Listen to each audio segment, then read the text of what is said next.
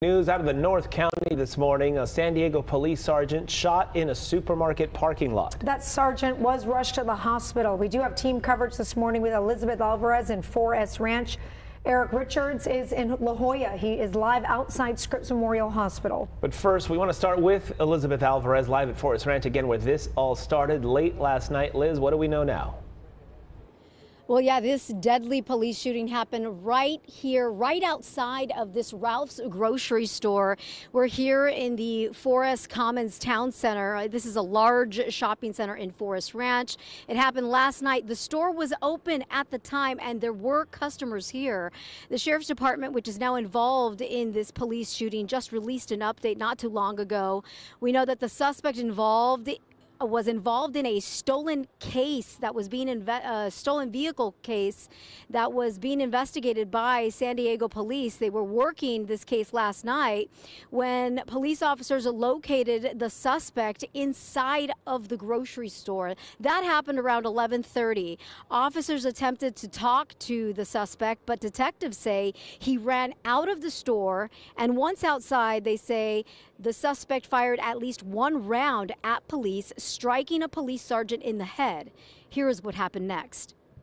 After he shot at the officers, multiple officers discharged their firearms, shooting the suspect. The suspect was hit and went down at that location. His firearm was located next to him. Oh, wow.